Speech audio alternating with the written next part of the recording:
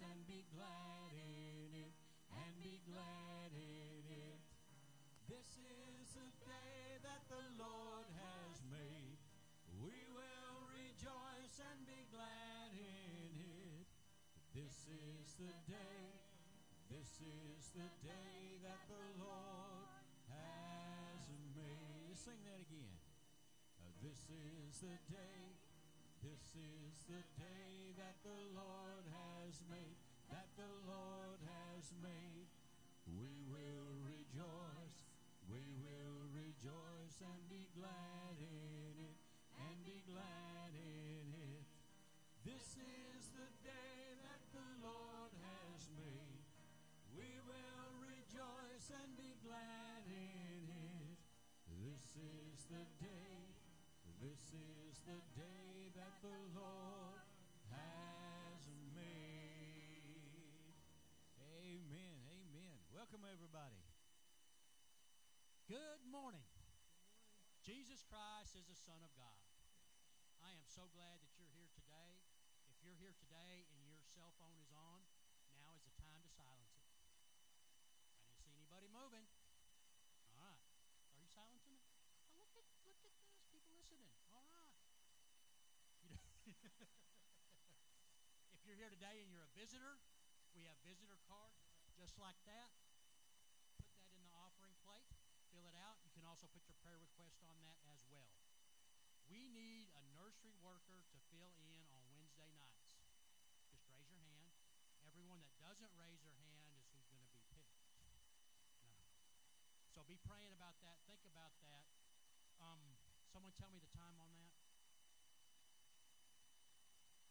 From 3:30 to 6:30, something like that. So if you can do that, please do that. Senior Adult Rally, October the 5th at Lakeview. Leave the church at 7:30 a.m. Let Steve know if you're going to sign up. There's a sign-up sheet right outside of his office.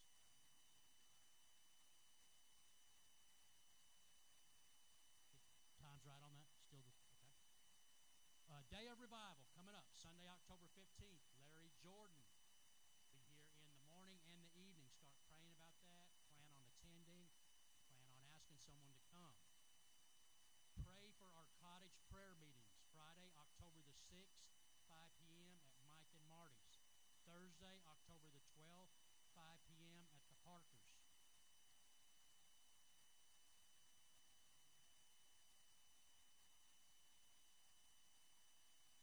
Yeah, listen to my announcements. I got that one right. Yes, and we'll keep you posted on that. You can get there early. Pray late. Yes. And our fall festival is coming up, y'all. It seemed like just last Sunday was January, but this year is moving on.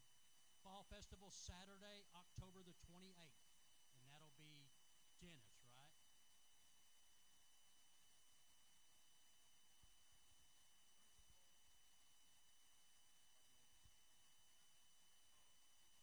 Good point. So out in the foyer, we have a Fall Fest sign-up.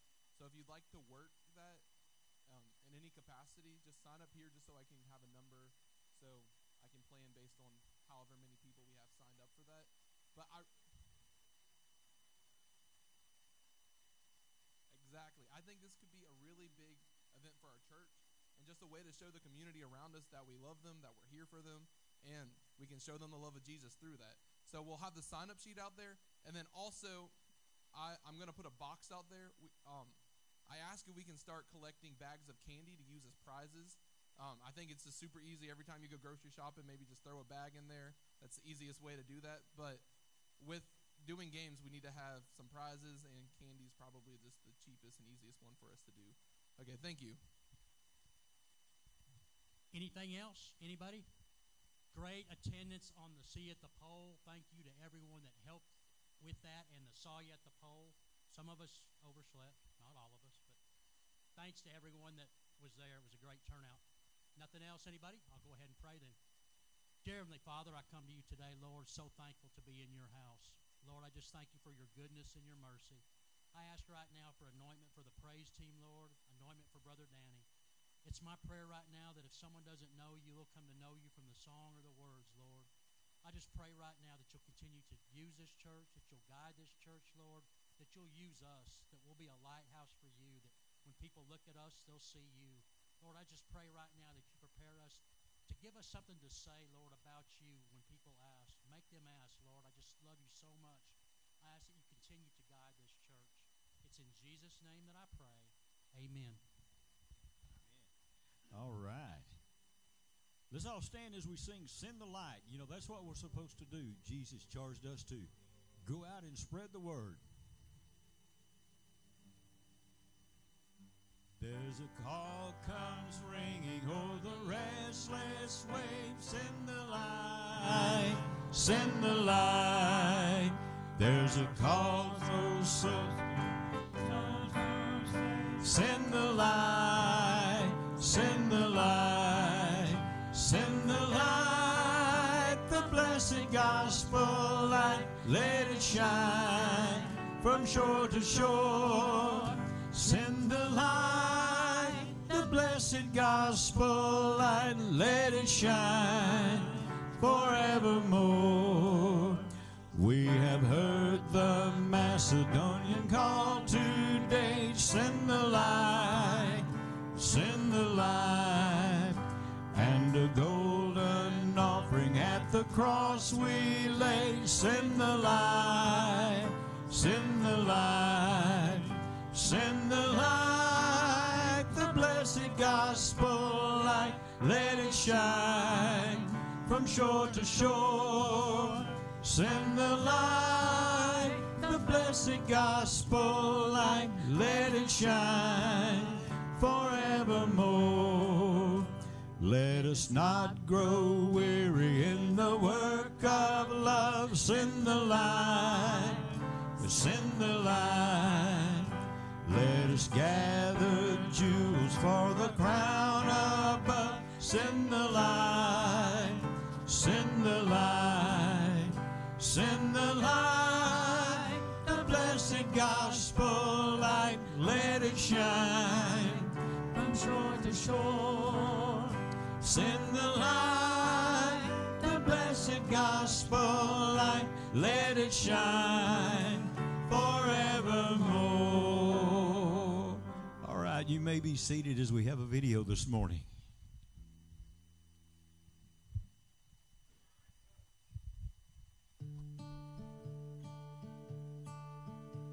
Hola, soy Over Ochoa, soy casado hace 22 años, tengo una hija de 19 años y soy plantador de iglesias con SBTC hace 12 años.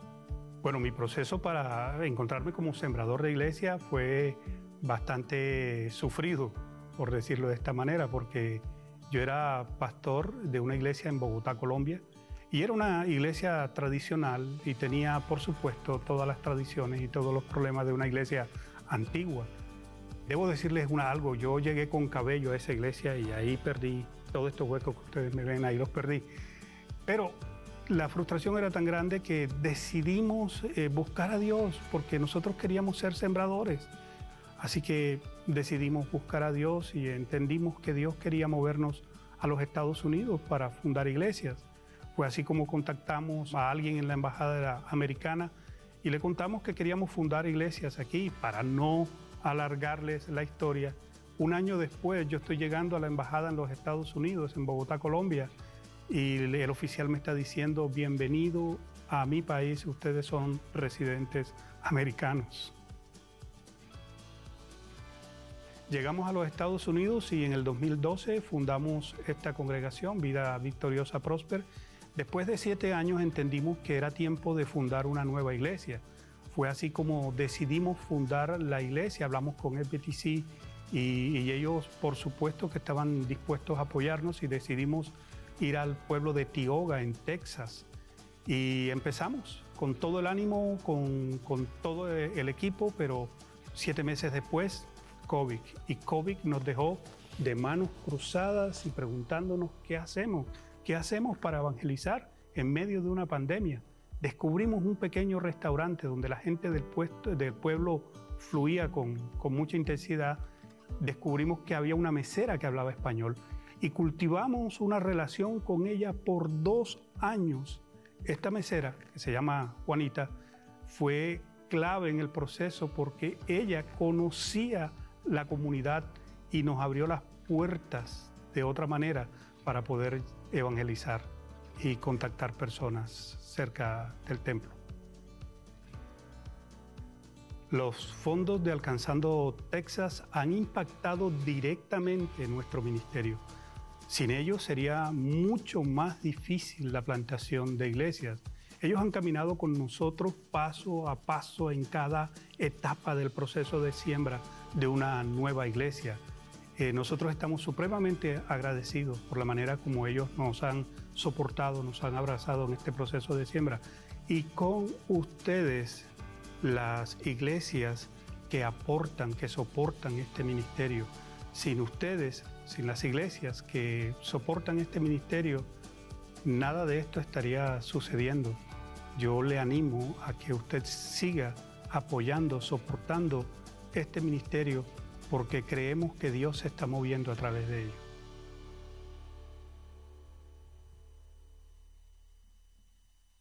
Amen. Amen. I couldn't read the words, so I understood Iglesias, Dos, and American. I got those 3. Yeah, amen. Missionaries. You know that no matter what language, God knows it all. And we're supposed to go and we're supposed to sing about the wondrous story that Jesus Christ has for us. Amen. Let's stand as we sing. I will sing the wondrous story. I will sing the wondrous story of the Christ who died for me, how he left his home in glory for the cross of Calvary. Yes, I'll sing the wondrous story of the Christ who died for me. Sing it with the saints in glory, gathered by the crystal sea. I was lost, but Jesus found me, found the sheep that went astray. Threw his loving arms around me, drew me back into his way. Yes, I'll sing the wondrous story of the Christ who died for me. Sing it with the saints in glory, gathered by the crystal sea. And he will keep me till the river rolls its waters at my feet. Then he'll bear me safely over where the loved ones I shall meet.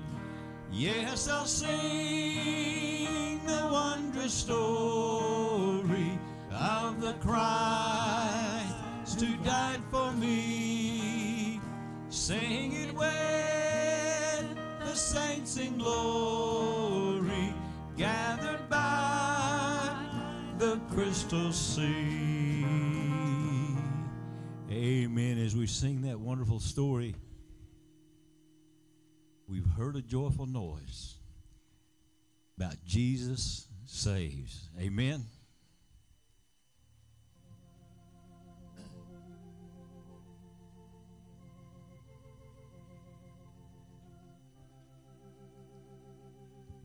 We have heard the joyful sound. Jesus saves, Jesus saves.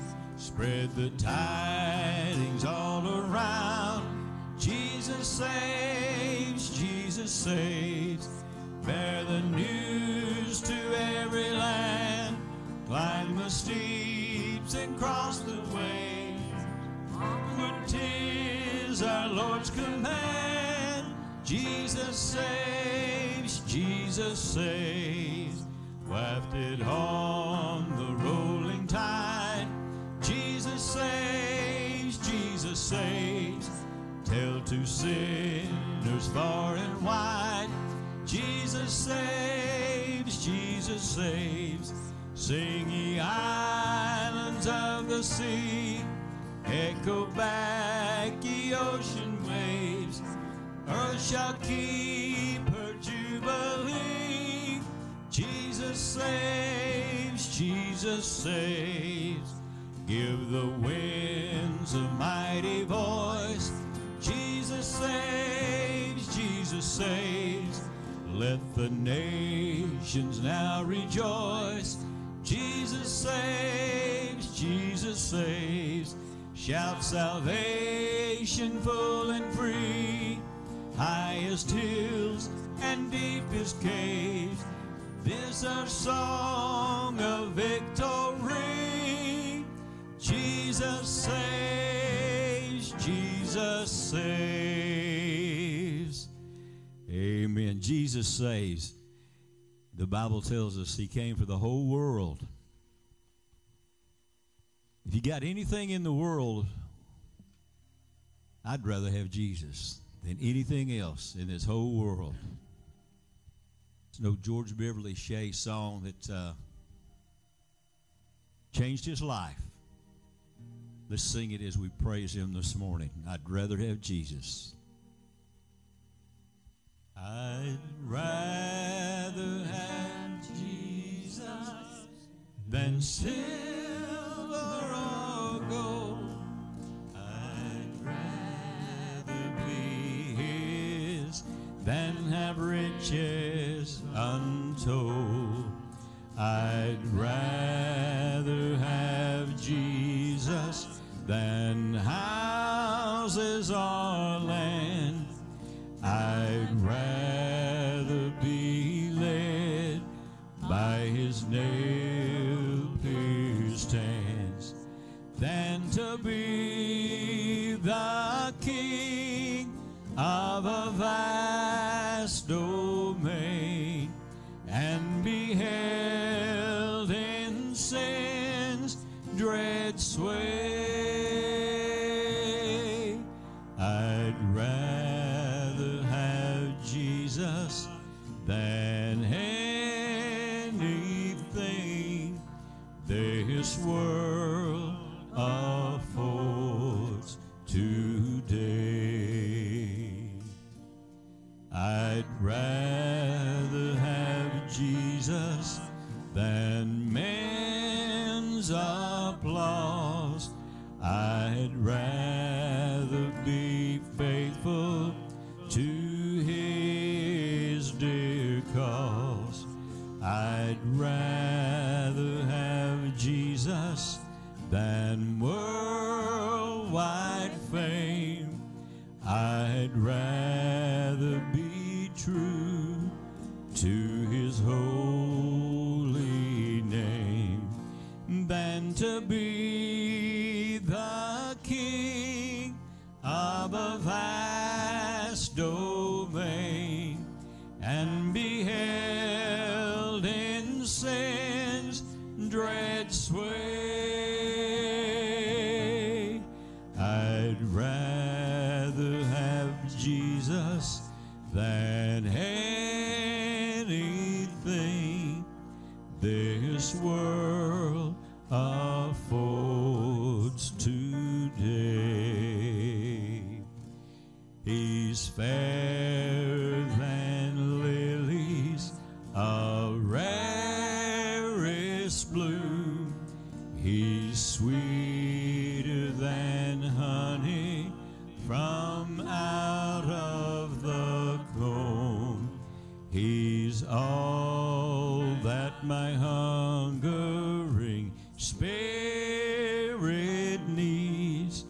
I'd rather have Jesus and let him lead than to be the king of a vast domain and be held in sin dread sway.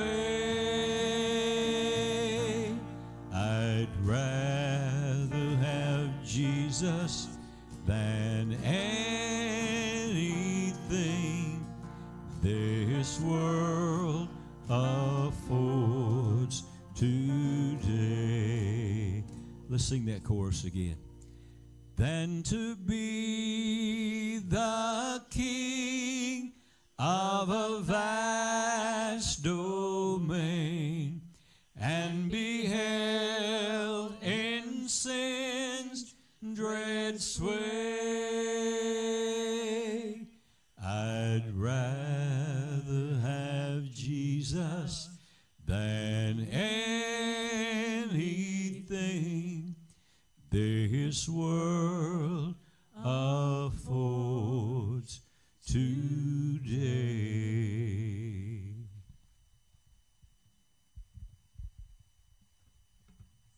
Let us pray. Father God, we do come today just thanking you that you have blessed us in so many ways, Father, that everyone here are to feel the same way as that song. We'd just rather have you as anything, Father, for with you, you have everything. We have everything with you, Father, and we just praise you for what you give us and bless us each and every day. I do ask you to be with Brother Danny this morning as he brings your word. Just speak through him, Father, and just let our hearts and our ears be ready to accept whatever it is you want us to take home with us today, Father. And if there's any here that doesn't know you, I just pray that their hearts will be touched today, and that before they leave this building today, that they will come to know Jesus as their Lord and Savior.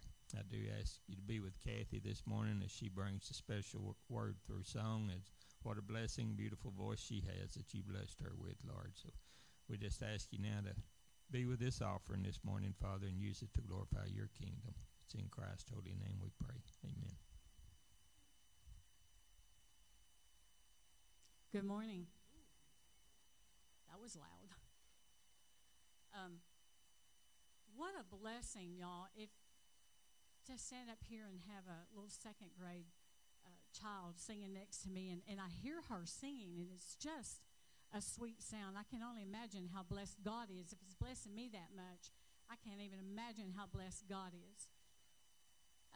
This song, Brother Danny, in his message last week, this song came to my mind, and so I had to hunt it down so that I could sing it today. Purify my heart. Man, don't I need my heart to be purified all the time? I fall short every day, but I always pray. I always try to remember to pray, and I always pray that God blesses this song, that somebody's blessed by it, and that He comes out through the end of it.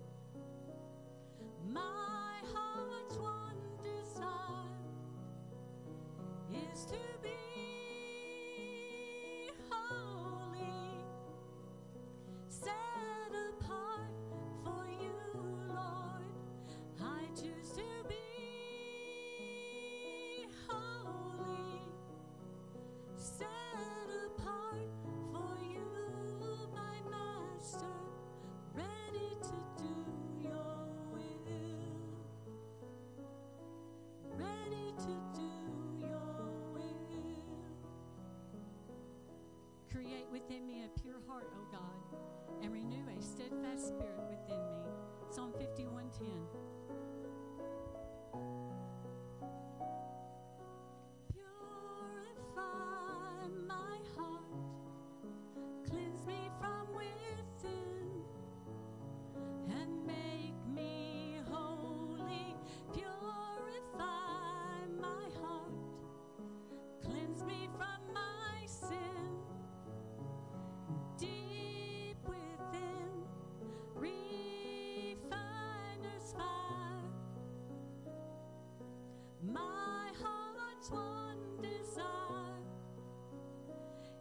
to be holy, set apart for you, Lord. I choose to be holy, set apart for you, my Master, ready to do your will, ready to do your will.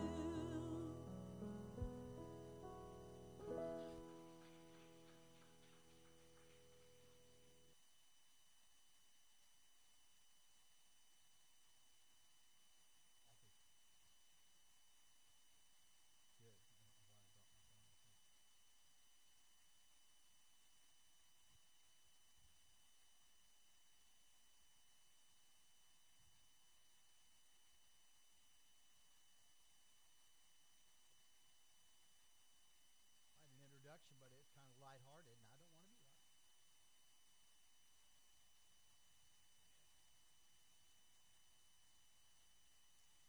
Shouldn't that be the desire of our heart?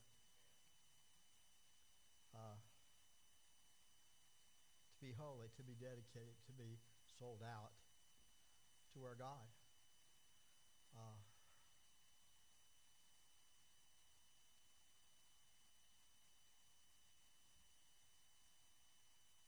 You know, as we prayed last night, and I would encourage those that can, and we've got 2 more cottage prayer meetings before we have our day of renewal, our revival day, our morning and evening time when Larry's going to be here to preach, Larry Jordan. I'd encourage you to be part of that. We prayed for, to scare somebody off here, we probably prayed for 45 minutes. But it didn't seem like any time because we're doing conversational prayer and people praying from their heart. You know,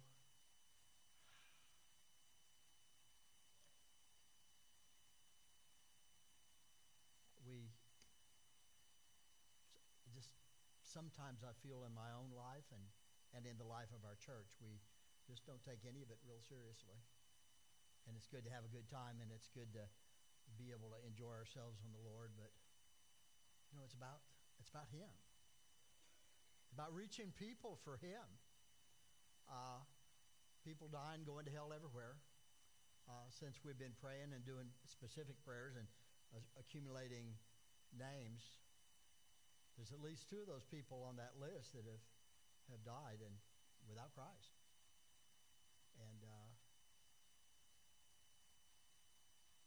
And we do need to enjoy our life in Christ.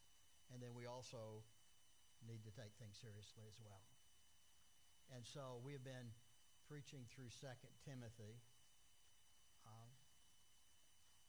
And that kind of has been the theme, taking discipleship seriously. Paul's dying. I mean, he's going to die soon. He's going to have his head chopped off.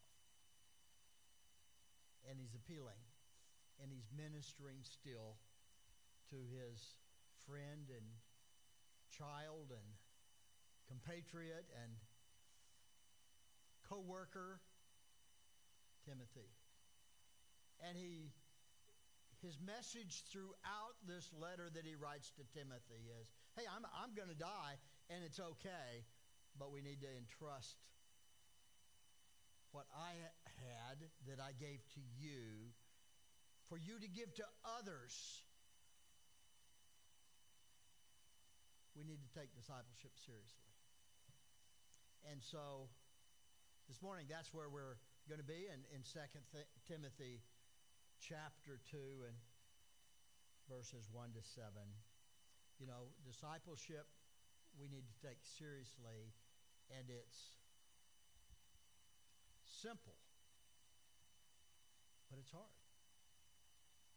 The Christian life is simple, but it's hard. The truth of the Christian life is simple, and yet it's costly. And so that's what we want to talk about. Father, we invite you now to speak to our hearts this morning.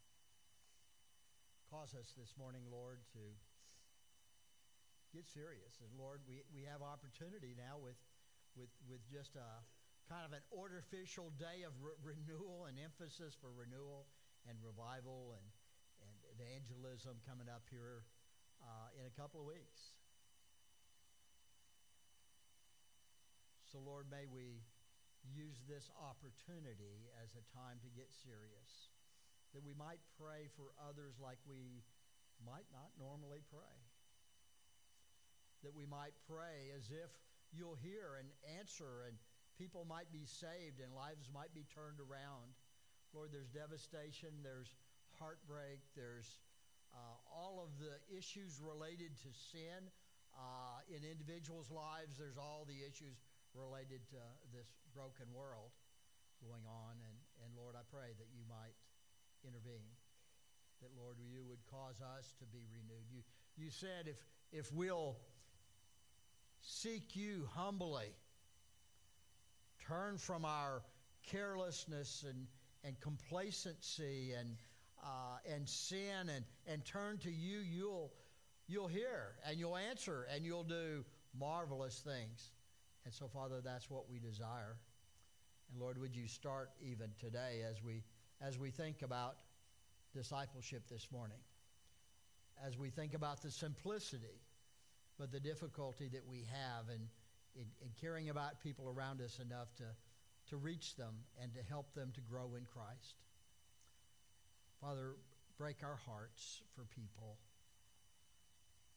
Engage us in a way that will reorient our lives, that we might use every moment of every day that we have left in this life focused on you.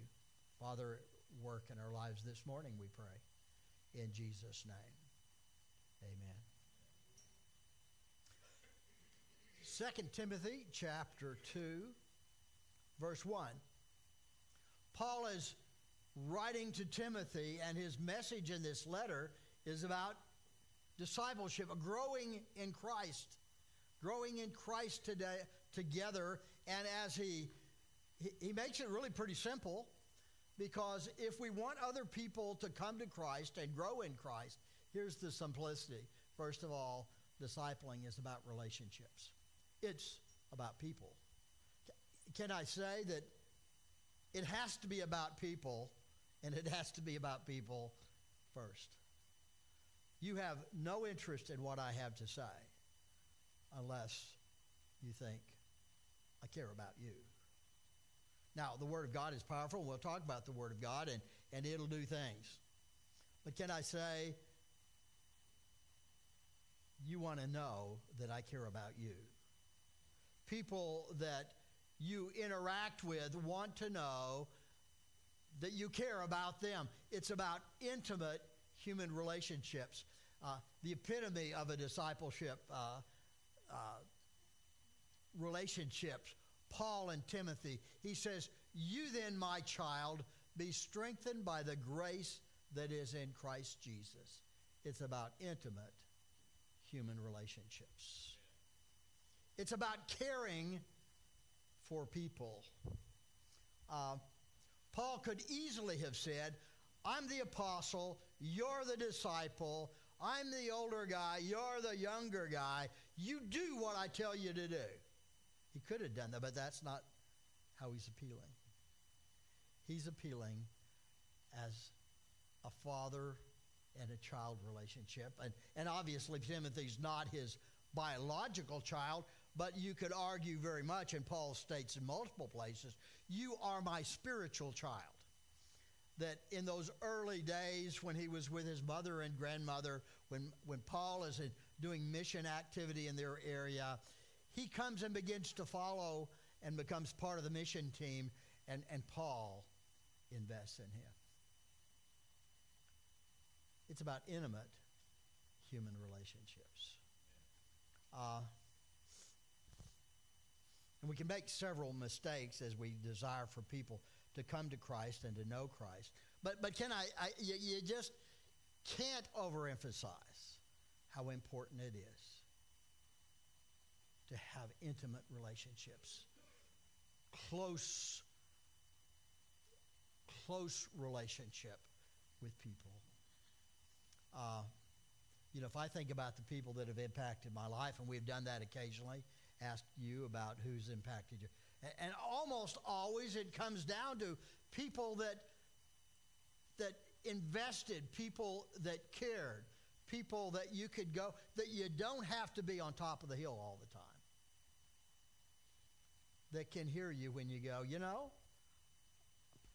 I just hate doing this. I despise those people that I'm ministering with.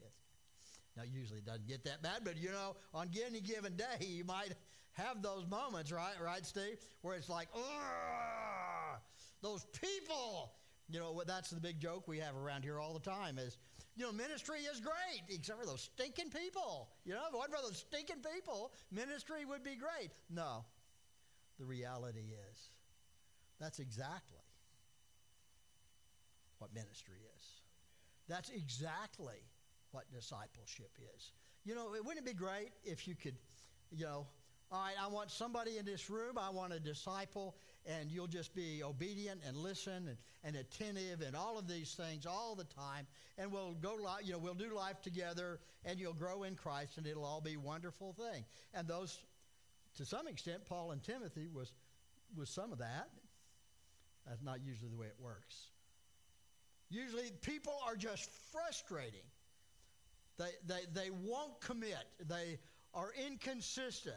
They do all kinds of things. And sometimes even not just disappoint you, but may even talk behind your back.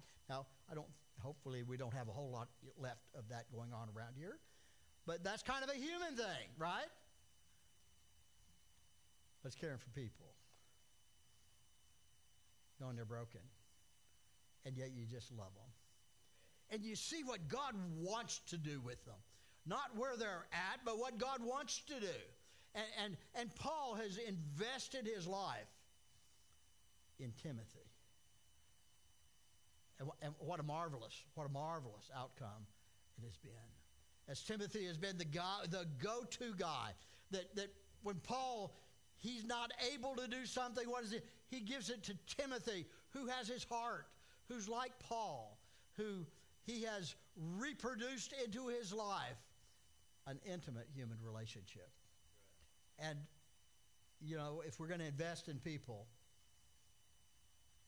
we've got to pour into them. Can I also say that, and this is, of course, we don't have many parents, we don't have many kids still at home, but this really is applicable there. But it's also applicable in our relationships, is you got to let people go, too. When we're working with people, the goal is not for them to be under my thumb. The goal of a parent is not to have children that live in your house and do what you tell them the rest of your life. Not the goal. The goal is to launch them and to move them beyond here and to be able to make good decisions, sometimes not even the decisions that we would make, but good decisions before God. It's about launching people, respecting people, and even in discipling, and even in our relationships. The reality is I probably know more Bible than most anybody here, probably. But that doesn't mean anything, because everybody I'm around can feed into my life as well. I don't have the right answers. I don't know all the right stuff. And together, though, we can grow together, and that's what a relationship is about. It's about connecting with people, growing together, intimate human relationships. It's about supernaturally empowered through a Christ relationship. Boy, I got lost. Don't even know what those words mean. It's about, can I say supernaturally empowered? The neat thing. We are not like people somewhere else. We are strengthened by the grace that is in Christ Jesus. Paul says, be strengthened, Timothy, in the grace that is in Christ Jesus. And that is so full. The reality is, I don't have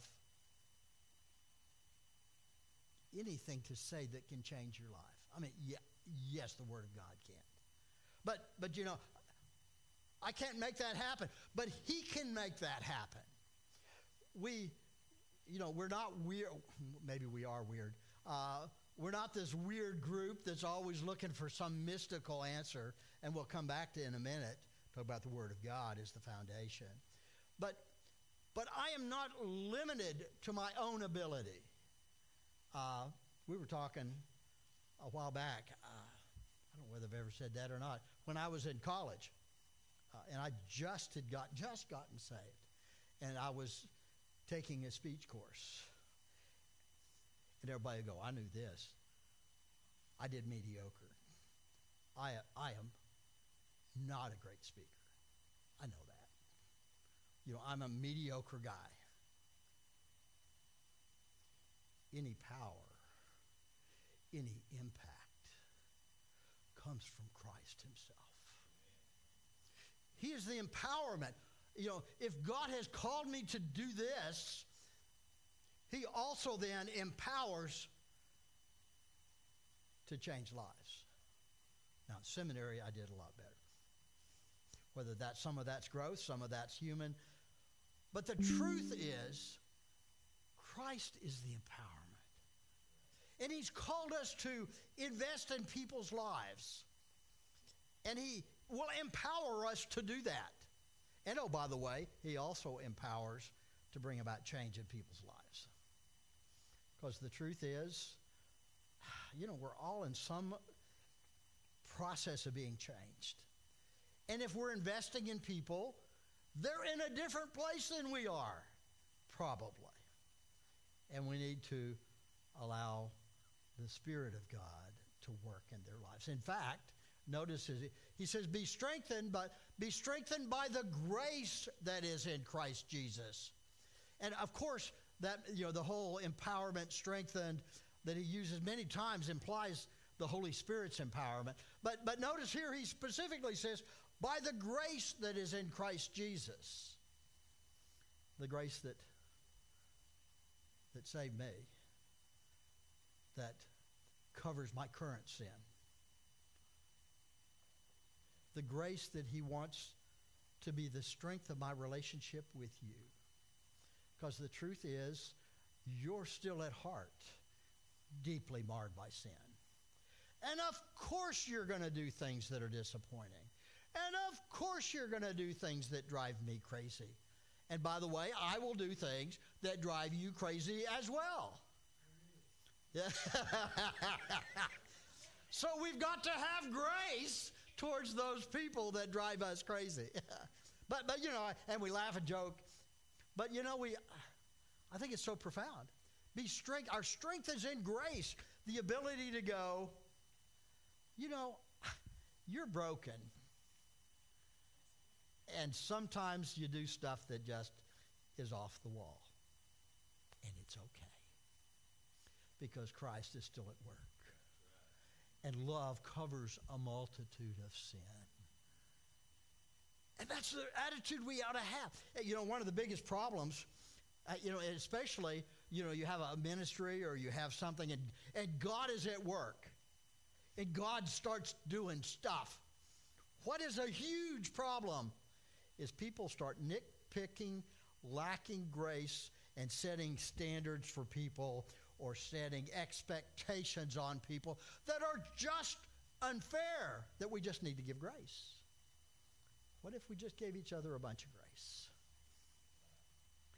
You know, what if, and I haven't had my, you know, low blood sugar episode, been at least a few weeks since I had one of those excuses to be sharp or bark. Yeah, I always tell say bark. You know, I'll sometimes bark, you know, and it's wrong. And it's wrong to do that. And you know, and I know, and there's different people around here that have seen me bark. And I always grieve about that. You know, to lack a pastor has to be under control. He does not have the option to not be under control. Just not an option. And I fail sometimes. And it grieves me. And how good is it when people give me grace and not discount me? And in all of our relationships, isn't that way? You know, whether it's in, deacons, or whether it's in Sunday school or youth ministry or children's ministry, we're a bunch of just raw sinners that have been saved by grace and is in some process of being changed. We need to be strengthened by grace. That says, it's okay that you're having a hard time today. And it's okay that what you did was just, maybe wrong, and maybe disappointed me or hurt my feelings or differ from the way I would do it. And we just need to give grace to be strengthened, that the ministry could be strengthened by grace. We need that. The only way ministry can grow. You got two options. One is for everything to look exactly the same. So you run off everybody that's different, and it's all done exactly one way, and everybody's on exactly the same page. And I suppose that can work. But that's not life, nor is that the church. The church thrives in diversity. And that means I've got one perspective, you've got a different perspective, and together, by grace, strengthened by grace, we move forward in a way that we could never go with one or the other. Strengthened supernaturally in Christ, based on grace in Christ, because we're one. We're one in one body. We've talked about in Christ is that sense in which we have been redeemed and we are now his body, and he is in us. He is empowering us, and together we are one and have unity, even when we're different. And by grace, we're strengthened in this deep relationship called discipling.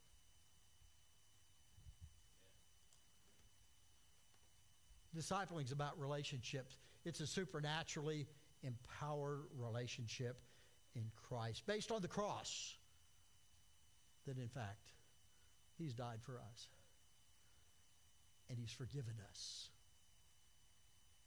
And brought me into a body and you into a body, and together we are unified in Christ.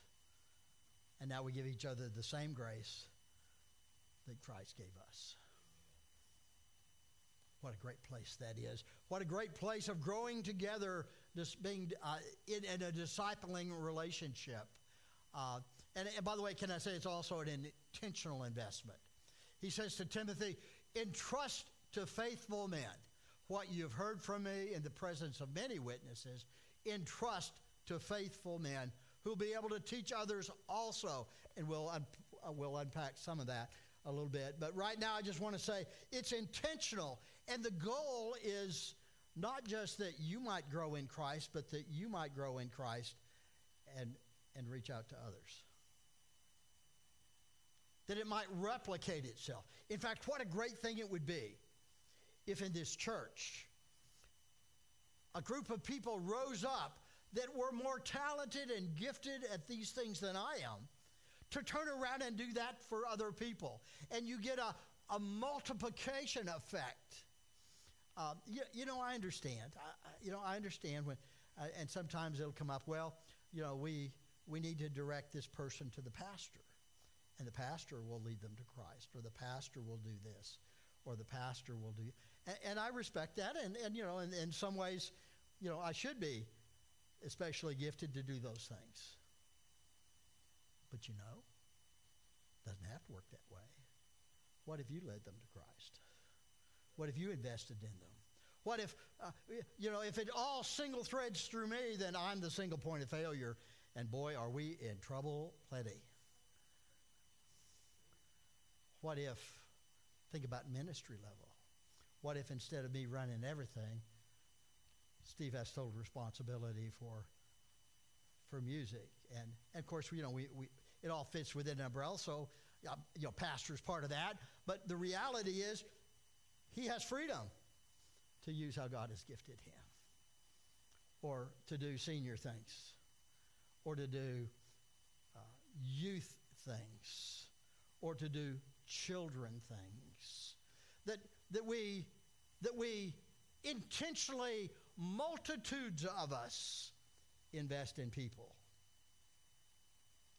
And so you don't have a single thread that, okay, I won somebody this year and they stayed. All right, next year I'll win somebody and they stay. And, in 20 years we might have 20 people. What if instead, one year I invest in somebody and they get saved? Next year, 2 of us invest in people and they bring people to Christ. And then the next year, 4 people are doing it. And then 16 people are doing it. And it explodes. That's the way the church was in the beginning. Intentionally investing, entrusting to other people what we have heard. That's what he's saying.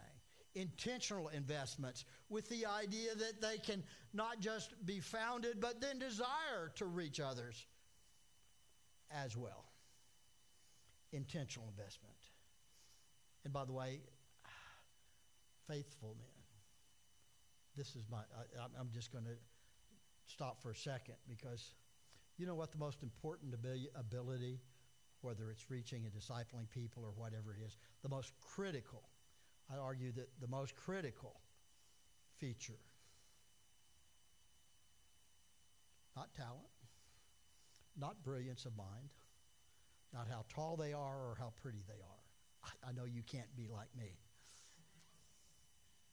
Faithfulness, commitment, and a desire to serve God, care about people, and then just be faithful at it. Great rewards in heaven. I think that many of the first last, the last first, the mega church leaders that leading everybody astray because they're corrupting the Word of God, but they can do it in such a way that people come and it's all this stuff and it's all foolishness. Then there's somebody in the background that gets no attention, and they're faithful to doing what God calls them to do. Now, which is better? I can tell you. Faithfulness. He says, entrust this preciousness of the gospel. Entrust it to faithful people who will then reach others as well. An intentional relationship with others, and that's the goal, is for them to invest in others who will teach others also. We're such an individualistic society. But here's the goal. It's for me to get saved and then share that with people so they might get saved and help them to grow so that they might invest in people so they might get saved, and so on and so on and so on. Young folks, and we do have ministry, and we all have responsibility to reaching people in the school. But can I say, y'all have the ability to reach people in the school that no one else will have. And I could go around and I could talk about every individual, that you've got a sphere of influence, that you're to reach others.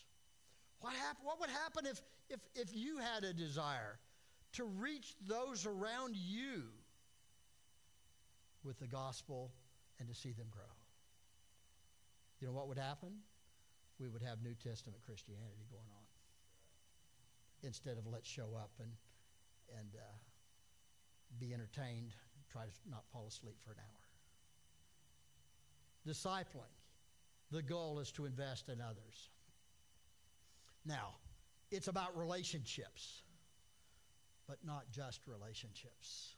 It's also about the truth, the Word of God. The Word of God is centered. Discipling is centered. Christianity is centered in the Word of God.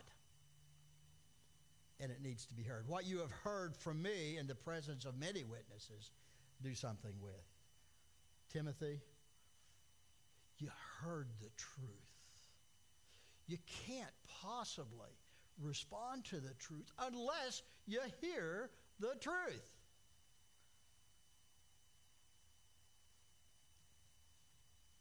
The truth needs to be heard.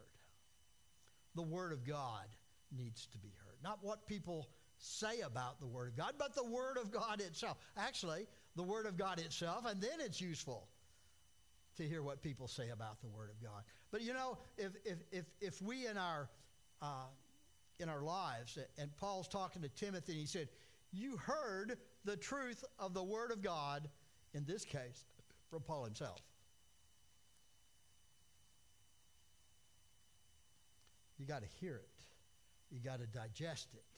You've got to be changed by it. We need to hear the Word of God. As a Christian, what are we doing to hear the Word of God? You know, by the way, it's kind of a, and I kind of go in cycles, just like probably you do. You know, preacher never hears anybody preach, because he's always up here talking. He's not up here listening. So I've got to do stuff intentionally to hear the Word of God, and to hear the Word of God directly. And, you know, and I study, but, yeah, you know, and I've heard some people say, and I don't share that opinion, is, well, you know, when you're studying, you ought to be, you know, you study, and that's how you get fed as well. And yes, that's true. If I don't get up here and feel as convicted about stuff I say about the Word of God here, then I've got a problem. So there's an element of that that's true. And you know what, though? There's other times I just need to hear what God has to say. I need to have a plan, whatever that is, of hearing the Word of God on a regular basis, outside of, quote, my job. And so I usually do some form of Bible reading, a systematic Bible reading. And I'm like you. Some days I do great at it, and some days I don't do quite as well. And then I get caught up. But I have to have that in addition to what I'm doing here. And you know, there's also something to be said about hearing the Word of God preached and communicated. And I might go periods of time where I don't do that. But you know what? I'm back in the full-fledged cycle again of listening every morning when I commute back and forth to a podcast with one of my favorite people that I love to listen to. And sometimes I'll switch between 2 or 3 different ones. But every time, it's like, oh my, that is true, and that applies to me.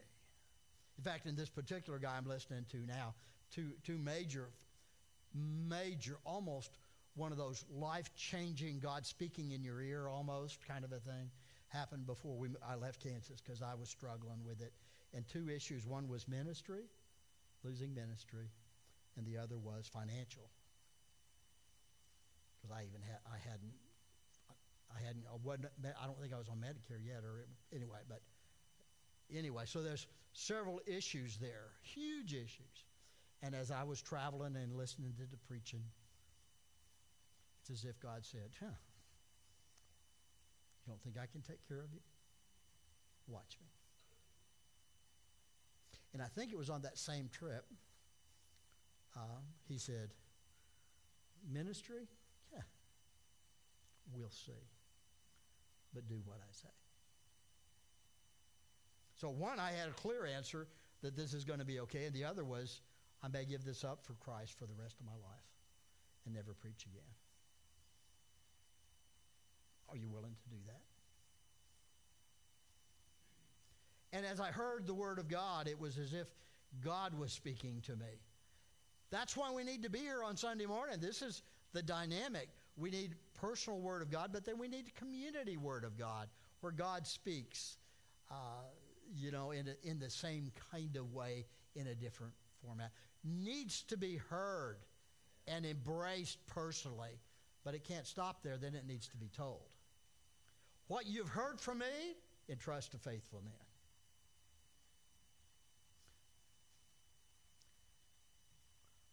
Word of God and life is not just about me. Nor is it about you. We're only part of what God's big plan is. The Word of God needs to be told. Here's the truth. Seldom. You know, I told you the other day, a couple of weeks ago, that one of the kids went back there and said, you know, I want to get baptized. I want to get saved. Will you show me? Boy, that was about the third or fourth time in my life that's happened. I've led a lot of people to the Lord through the years, but seldom does that happen. And that actually wasn't because of my life, but it was because of somebody else speaking to them. Here's the truth. The Word of God needs to be spoken. And we need to do it in the midst of a relationship if we can. We need to do it gently if we can. But the lives won't change unless the Word of God is spoken. Unless people hear that Jesus has died for sin, they'll be lost. They may be impressed with how good you are and how much you love people and be one of their favorite people in the world, but without the Word of God, they're lost. We have to share. And people that are confused in life, you know, again, same principle, is even if they're a Christian, they need to be told. They need to understand.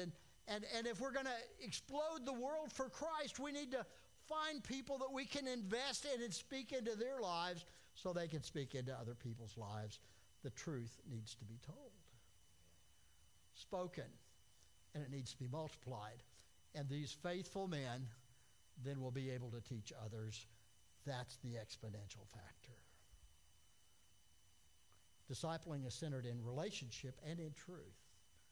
And together, they change lives. Simple, but hard to implement. And then finally, and I'll rush through these. Boy, discipling's hard. It's a tough job. Pastoring is hard. Leading a worship team is hard. Some days harder than others. Working with youth is always hard. Being friends with somebody that you want to impact for Christ is hard. It's hard for everybody in this room. Discipling, impacting lives for Christ is hard. It requires a warrior's focus. Paul says to Timothy, share in suffering as a good soldier of Jesus Christ. No soldier gets entangled in civilian pursuits, since his aim is to please the one who enlisted him. It's like going to war. Yeah, because of our connection with Eastern Europe, I kind of have been, I look every day at the war in Ukraine, and that would have been one of the options, would have been in Kyiv. We knew missionaries there, and also then we went to Moscow. And actually I taught in Obnitsk, one of the places that gets blown up on a regular basis by Ukraine, was a secret city. So I taught their pastors, and I think about them, and you know, what on both sides, on Russia and Ukraine, of how difficult. It's hard. It's hard. I read this week about one guy that had his leg blown off, and he got rehabbed and got an artificial leg, and went back to the front. It's hard. And if we're going to be what God wants us to do, we need to realize we need to share in suffering as a soldier of Jesus Christ.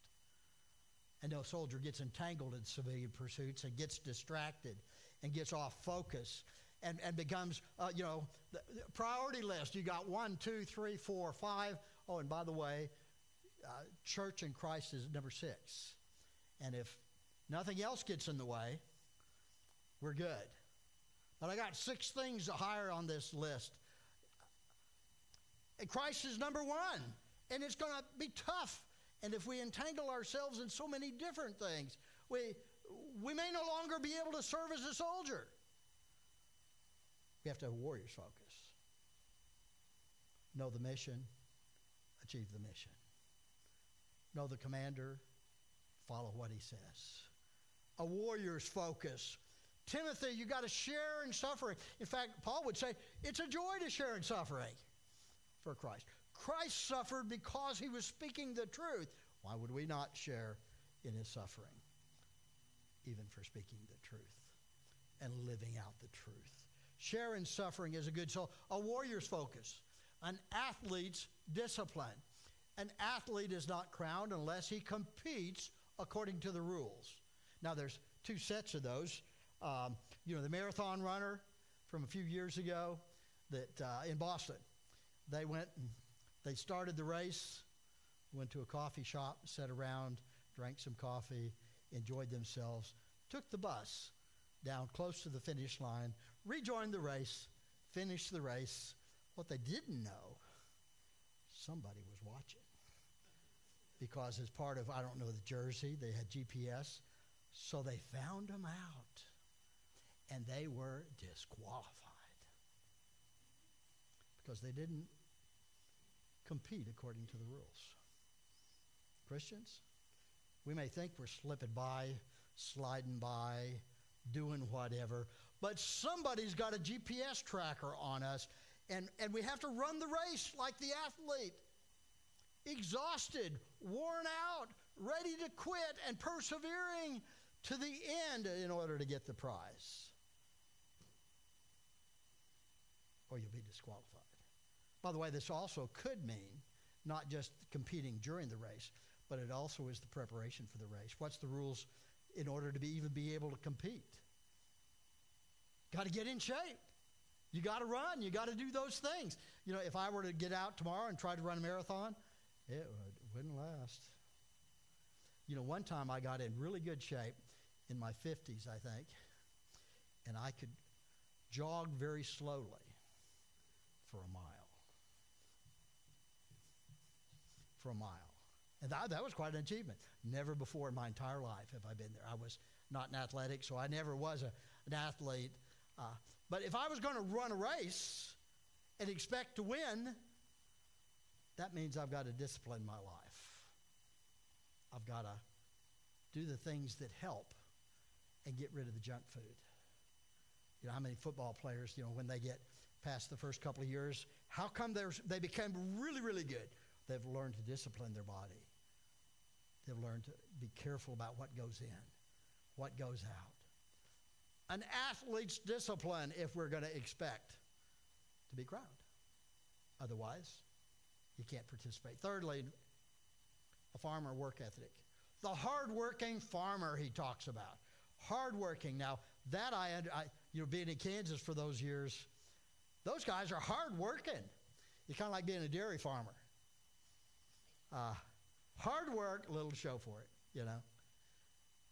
But you work at it, and you work at it, and you work at it, and you plow the stinking ground, you let it sit fallow, and then they plow it up, and there is no fruit.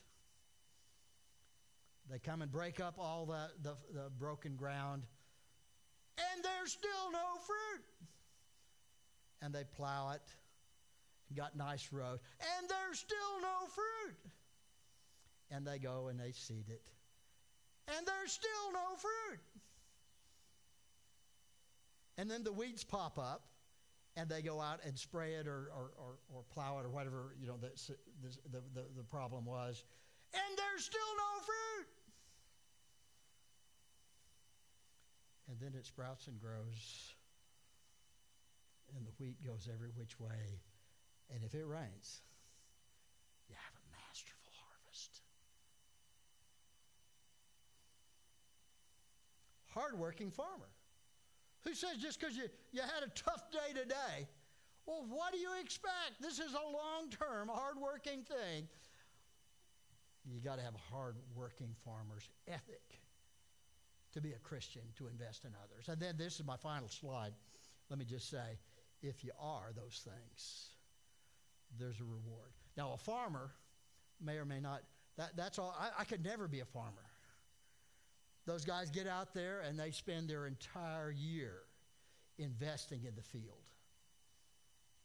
And the last day, a tornado pops up and hail knocks it all out. In western Kansas, more likely, although that could happen too, is it comes up and then it stops raining and everything dies. But with Christ, the hard work pays off. Guaranteed. Guaranteed harvest. It's like having an insurance policy, which they all did. So even if it looks like it's barren, Christ rewards the good soldier. He pleases the one who enlisted him. Isn't that what we want? Is to have Christ say, well done. And that's enough. The athlete that trains and trains and trains and does the right stuff is crowned with the crown of glory before Christ. And the hardworking farmer gets to share in the first share of the crops, honored. At Christ's coming, we're met, Paul would say, by those that went before that he had led to Christ, that he had invested in Christ in. It's always worth it. Discipling is a tough job, but it's always worth it. You know, Paul repeatedly said, so keep at it, because we know our work is not in vain of the Lord. Father, we invite you now to speak to hearts.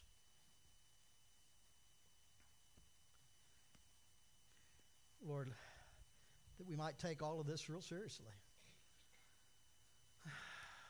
That the Christian life might be one that we engage in on purpose. That, Lord, we'll get your word and share your word, be changed by your word. That we'll build relationships because we love people.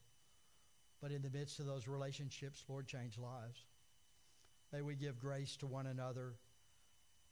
Lord, may you work in our lives.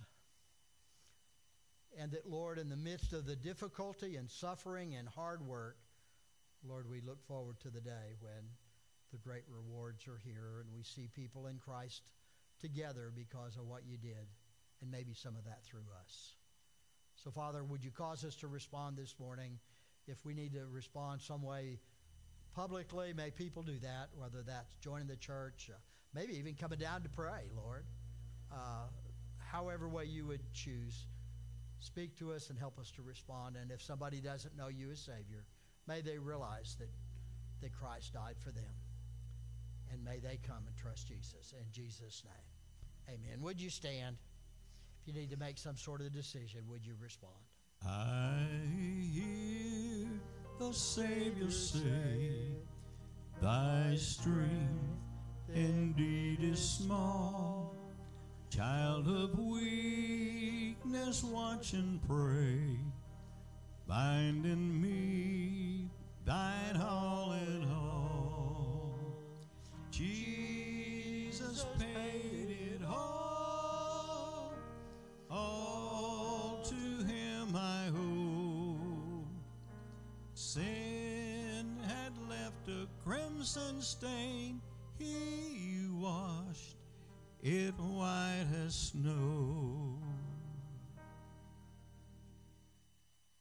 Thank you all for being here this morning. Be praying and be inviting, and be praying who might you invite to for the day of renewal. And use that as a tool. As always, doing special things in the church, we don't have to wait for that day to be revived. We ought to be revived today, and we ought to deal with it. But there are tools by which we can invite someone else and say, hey, we're having something special. How about coming and going with me? That's why we do those things. So already be praying and deciding who could I invite, and then be praying for that person and then invite them. Okay? All right. I don't have anything else.